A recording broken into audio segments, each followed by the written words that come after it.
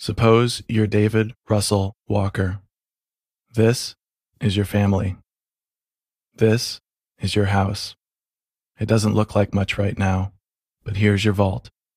Inside, you have $2,000 to build whatever you want. This is your neighborhood. There are dozens of people just like you. Sooner or later, they're going to try to get your money. It looks like it already happened.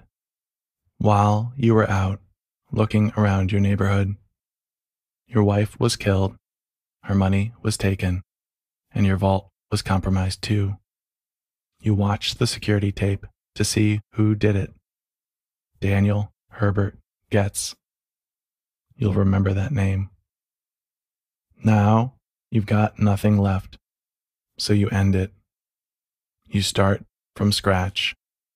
Now you're Bradford J. Foreman, with a new family and a fresh 2,000. This time, you build something for Mr. Getz in case he returns, but you need to be careful. You can't completely block your family in. They need an obstacle-free path to the exit. Also, your security can't be so good that it keeps you out. You've got to be able to reach your own vault without dying. What you're building is dangerous. You're hoping it will kill Mr. Getz, but it can kill you too. When you die in this game, you lose everything and start over. You learn this the hard way at the jaws of your own pit bull. Now you're Eric John Guffey. You build a better house this time. You test your traps carefully with indicator lights and chihuahuas in place of trapdoors and pit bulls. Finally, you get it all working without killing yourself.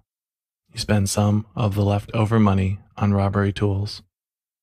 You risk your own life breaking into other people's houses, hoping to build up your funds. This is the Castle Doctrine, a new, massively multiplayer game.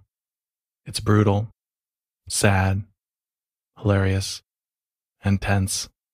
One moment, you'll be filled with the thrill of triumph, and the next, despair. Nothing is random. Every outcome in this world is the result of choices made by its players. This game gives you an enormous amount of freedom and power. What you do with it is up to you.